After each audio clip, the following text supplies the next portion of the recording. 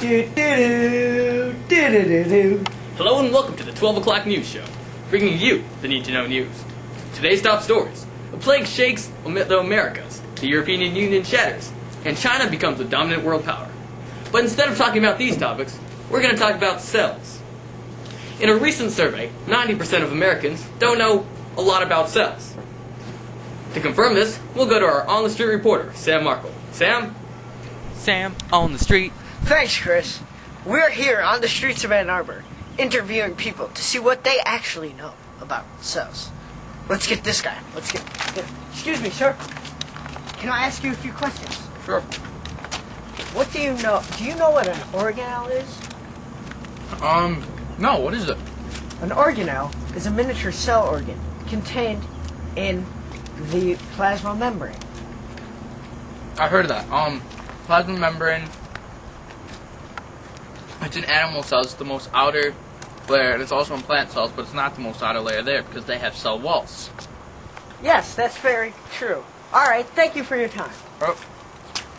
Well, that guy knew a little bit about cells. Let's see about the next guy.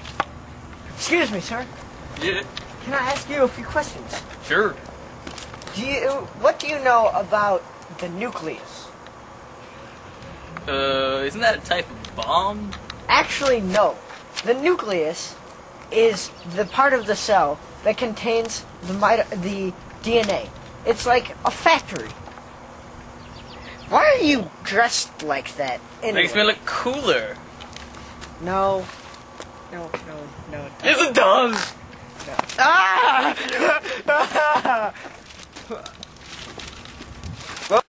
Well, we can all agree that that experience was very strange.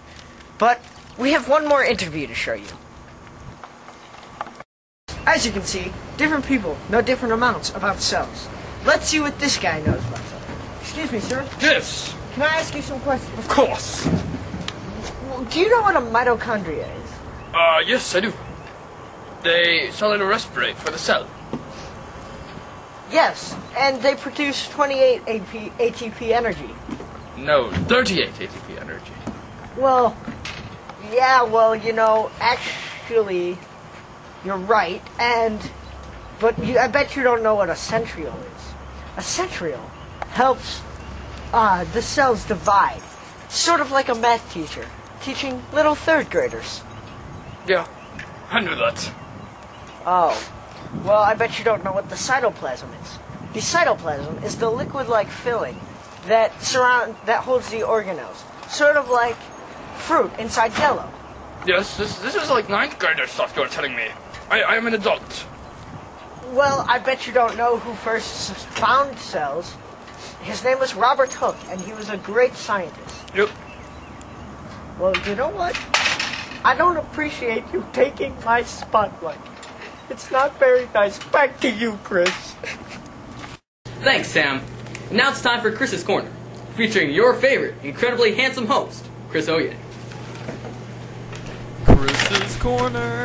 Hello and welcome to Chris's Corner. Today in Chris's Corner, we'll be focusing on cell functions. Our first concept is diffusion. Diffusion is defined as the net movement of particles of substances from where they are more concentrated to where they are less concentrated. Osmosis is diffusion of water. For example, if a cell has a lower concentration of water and the area around it has a higher concentration, water will move into the cell, past the membrane, into the cell until the concentrations are equal. It will also work in the other direction. The solution with the lower concentration is called hypotonic. The solution with the higher concentration is called hypertonic. When the two solutions are equal, it's called isotonic. Sometimes larger molecules, such as starch molecules, are too big to fit through the membrane, so they have to use transport proteins in order to enter the cell. This is called facilitated diffusion. When water diffuses through a membrane, it is considered passive transport because it does not require energy. Facilitated diffusion is considered passive transport because it doesn't use energy. Sometimes a cell expends energy to move molecules across a membrane. This usually happens when a transport protein transports something the opposite way from diffusion. This requires energy and is called active transport. Sometimes molecules are way too big to cross the membrane, so they have to use vesicles. Vesicles are a small membrane sacs that specialize in moving products into, out of, and within the cells. When contents leave the cells through vesicles, it is called exocytosis. When they go into the cells, it is called endocytosis. That's it for Chris's Corner. I hope you learned something today. Now, we'll have a special guest, Dr. Wozniak, an expert in cells. Now, let's talk to the multi-talented Dr. Wozniak from the Dr. Wozniak College of Everything. He's agreed to give us this special interview.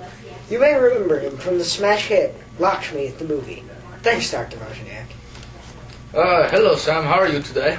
I'm very good. How are you? I'm good. Well, I have this lecture from my home country. We are very into cells. So first I will talk about the chloroplast in plants. They keep the plants green in color and they photosynthesize to create food.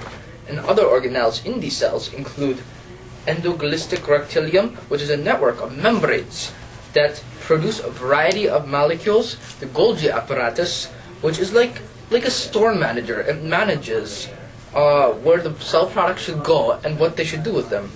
And there are also plastids, which are only found in plant cells. There are also parts to a cell, such as leucoplasts, which are reservoirs of lipids, and chromoplasts, which are used for pigmentation synthesis. Ribosome, which constructs the cells, and proximos, which catalyze the breakdown and the making of hydrogen peroxide. There are two sac-like organelles in a cell, including lysosomes, and which contain digestive enzymes. There are also vacuoles, which are basically storage sacs for nutrients and waste. There are also thread-like structures in the cells, the chromosome and the cytoskeleton.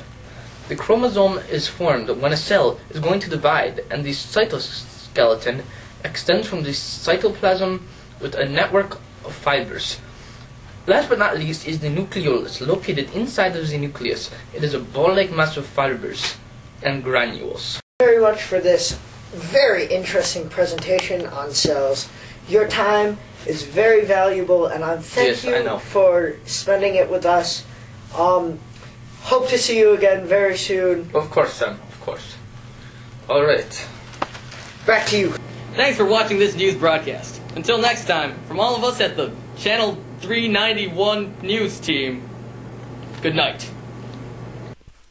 Do do do do do do do do do do do do do do do do do